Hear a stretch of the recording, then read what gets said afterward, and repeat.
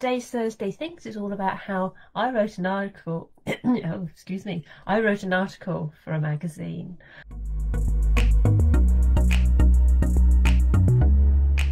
So hello everybody, those who haven't met me before, my name's Marianne and I'm the founder of Naturally Willa, which is a source of information to help you to heal your horse, mind, body and soul. Naturally. So my Thursday Things is where I talk about a certain subject and give you my opinions. They're only my opinions, you're entitled to your own ones. It's just to give you an idea of perhaps an alternative. But today I am so excited to tell you all about this because I know that you've probably seen it on the social medias, but I wrote an article for the Barefoot Horse Magazine and I am so proud of myself. It's something that is usually beyond my comfort zone and it took me months to write, and I do mean months. Probably about 4 months overall for me to write the damn thing, because I knew I wanted to write it and it was something that I felt was exactly where I needed to go, but I was in my own way about writing it. So as soon as I decided that I wanted to write an article, Barefoot Horse Magazine was exactly where I went. I was like, this is my kind of people that will want to see this information, want to hear this information. So I was like, yeah, I'm going to write or send an email to Barefoot Horse Magazine and say, look, I'd like to write an article for you. These are my thoughts. Is it something that you'd be happy to have in your magazine? And I had an immediate, yeah, that sounds amazing. You know, I'd been back through all of the previous issues because I've got the subscription where you can see all of them and you can download them as many times as you like. Now, if you're going to subscribe, I suggest you go with that because there's so much information in the past issues that it's absolutely worth checking all of them out. So I did my research. I went through all of the magazines to see whether there had been articles about what I wanted to write. And there's a few similar things, but they were like 2-3 years ago. So I was like, I'm aware of this. What do you think? Is it too close? Is it too much? Would you like me to choose a different subject? Are you interested in me writing for you? Because obviously it would be me connecting what I do with them. So it sort of creates a business relationship in a sort of way. You know, they're associated with what I'm doing and not what I'm doing is associated with what they're doing. So you need to check these things out. So I did, and they were really, really happy, you know, saying, yeah, we'd really like to have an article on this subject. So go for it, write it. They didn't limit me in any way on number of words, number of pages at all, nothing. They just said, go for it, be as creative as you like, see how much you come up with. And it ended up being 3 pages long. Now, most people, when they write the first article, it's only like a page and they're like, yay! I get a bit overexcited and wrote loads and loads and loads. But you know what? It was absolutely perfect. And when I finally submitted it, when I'd finally written it, I was just so, so happy. You know what? Actually writing it, most of it came out in one go. I put it off and I put it off and I put it off and I was like, no, I can't figure it out. It just won't come out of my brain onto the paper. And then one evening, it just flowed and I was just typing and I was like, well, there's that. And I think I spent a good month or two just going through it again and again and again and changing bits and seeing bits where I was just a bit over the top and making sure that it was authentically me and that what I wanted to portray was coming over in the right way, to portray my journey, my story in the right way, and making sure that I'm not saying something that I shouldn't, because it's just so easy sometimes to be overly opinionated. So I was watching what I was saying and making sure that there was opinion without making it too forceful, because nobody likes that somebody else's opinion shoved down their throat. So I was like, yes, I found the balance. I submitted it and I was like, that's it, I'm done. And then I got a message saying, you got any photos? Like, photos? Photos? You want photos? Oh no! So I go through my phone where I've got like thousands and thousands and thousands of pictures of my horses, because what else am I going to have my phone for, really? It's there to take pictures of the horses. I am my own crazy paparazzi photographer for my horses. So I went through and I was like, there's a few here, it'll be fine, And then I was like, I'm not entirely happy with all these photos, so I'll take some more. Because why not? You know, 1,000 photos is not enough to choose from that. So I took a load more and I was like, yeah, okay, I'm happier with these. It shows what I want to show.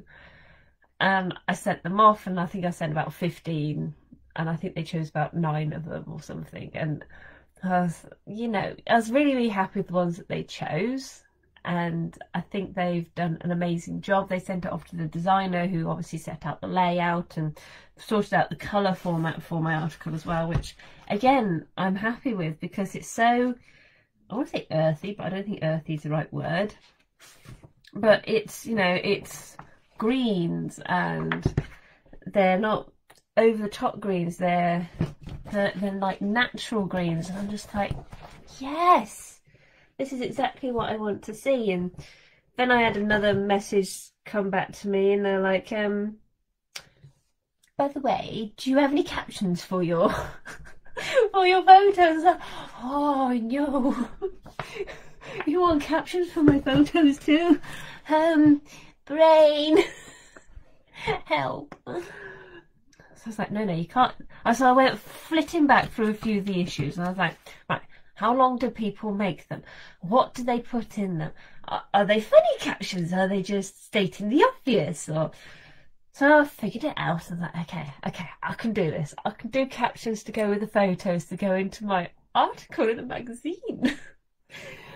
And I did, and I was like, some of them are very simple, some of them are a bit longer, and I think that they work out really, really well. So again, I was so happy with how they'd formatted everything and put everything together. It's just absolutely perfect.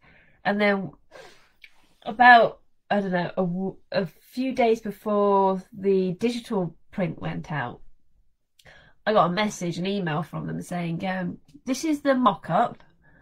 Are you happy with it? I was like, I am so surprised. I thought it would just be a case of, we've put your article in the magazine, we've used your photos, we've used your captions, everything else is up to us.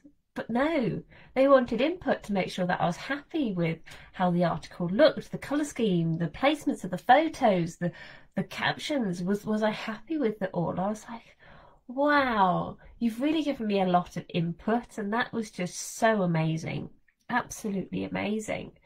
So it was really such a positive experience for writing for them. Not only writing for them, but also having everything laid out and having such input and opinion asked for throughout was just absolutely amazing.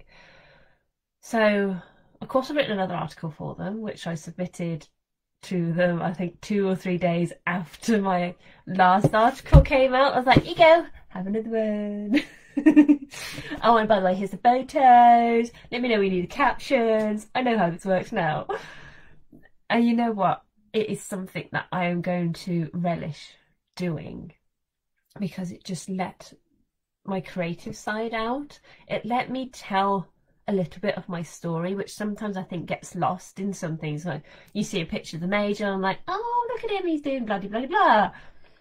But it doesn't show sometimes why I find something so amazing. Sometimes the backstory is missing, which means sometimes the context I think sometimes is lost.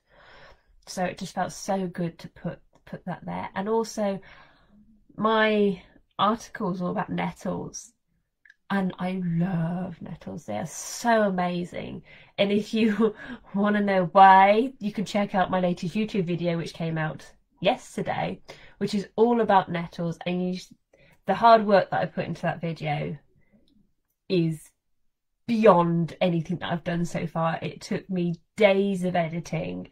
I was up until 2:30 in the morning on one occasion, because I was just so focused on getting it done, so that it would look how I wanted it to look. And even now, it's still not entirely perfect for my eyes, but I reached a point and I was like, I'm going to be okay with this, because I'd never put that much effort into a video before. So I hope you're all going to check that out. But in the meantime, my article about nettles was just, it's almost like a love letter, and it was just so amazing to write. And as I say, it was such a great experience that I now know why some people are so regular writers for this magazine. And I am looking so forward to all the others that I've got planned to write for them, because I have now got a plan to keep writing articles for this amazing magazine. So I hope you are all subscribed. If you are, let me know in the comments below. I'd love to know if you are a subscriber to this magazine, because it's so amazing. If you're not subscribed, I suggest thinking about it, because it's just, the information in it is absolutely amazing. You've got some absolutely fabulous people doing some amazing things and coming up with different ways of doing things that you might never have thought of before, using different equipment, doing things with a different way of life. It's just so eye-opening that it's just, yeah, absolutely amazing. It's such a great experience to do, and I feel such a great step in the right direction for me as I develop what I'm doing even further, so that I can reach more people with the message that I have. And whilst my message is constantly developing to become deeper, more detailed, as I get to interact with more people and talk to them about what they do with their own horses, because obviously what I do is what I do for my herd, and it works for me. And whilst that's amazing, I don't want to be one of those people that goes, well, this worked for the major, so it has to work for your horse. Because it might not, because your horse does things in a different way, different personality, different body type, different way that it does things. And not to mention, you might keep those horses differently. So I'm constantly developing and changing my way of doing things, so that I can give you the roundest picture, the most clearest picture, so that you can help your horse to heal mind, body and soul naturally as best that you can. So that's on me, and that's why every time somebody says something, I'm like, oh, keep me posted, I'd love to hear about XYZ, or wow, that's amazing, thank you very much for giving me your opinion, that really means a lot to me. I'm not making fun of you, I really am just taking it all in, because I really am that interested in the way that other people do things, the other way people and their horses react to things, why they do what they do, why they experience things the way that they experience things. And if you're in the Facebook group, you're more than welcome to ask any questions or give some sort of opinions, things like that. I actively encourage you to do so, because we're all learning, and it's just an amazing space to be in, and it's completely safe. Nobody judges anybody in there, because it's, yeah. Anyway, I got sidetracked. So, as I say, it took a lot for me to write this article, and it was on such a subject that's close to my heart. Nettles are absolutely amazing, and it was so easy to write once I started. And it's like anything else, like everyone's always like, you just need to start and it'll be fine. Like, ugh, everybody says that, or they do. But even I still put stuff off and put stuff off. It's like, no, not yet. I'm not feeling it yet. And whilst my intuition and guidance is just always just mind-blowing for me, I always end up doing things at the right time. It's still off-putting for me to go, I don't want to yet. I'm like, why have you got that attitude? You know, the internal monologue starts running. But it was a case of once I started, I couldn't stop writing. And then once it had been written, I was like constantly going back in and changing things and amending things and going, oh, what about this? And, oh yeah, I forgot about that happened. Or, oh, maybe I can talk about the major in this situation, give somebody a working example.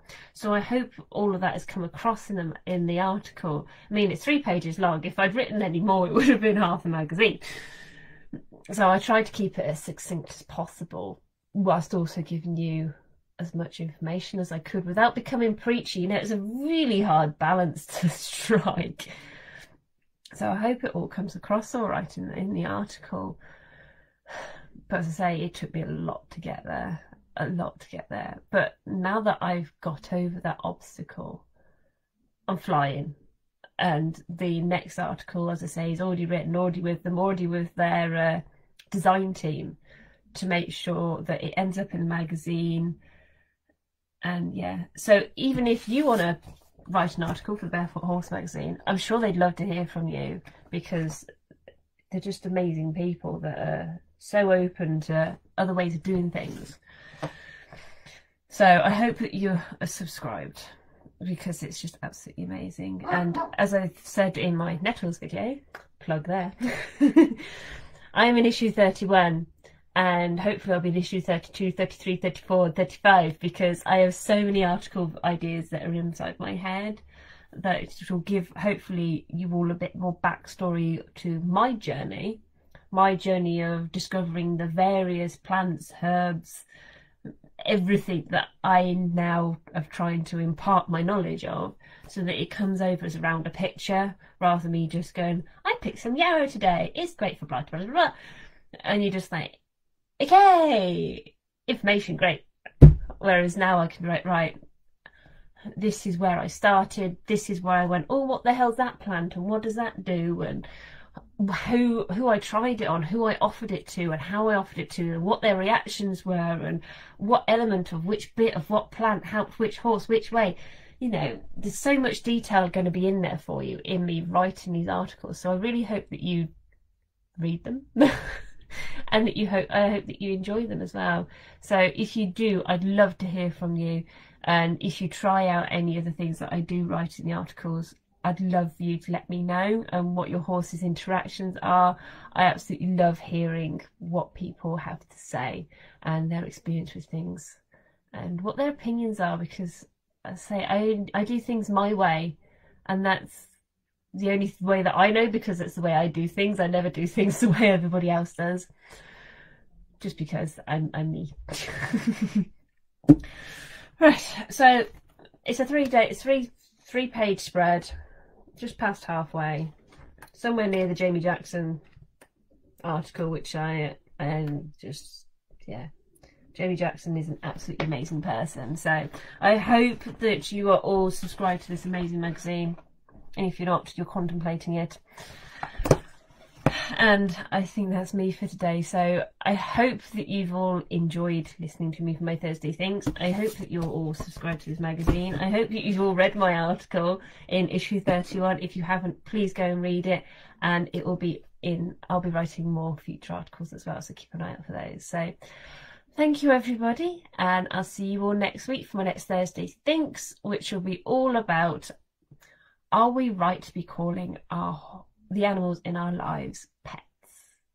Something that has been brought up by Neil Fitzpatrick, who is a super vet. So I'll be talking about all that next week, so I will see you all then. Thanks everybody, bye.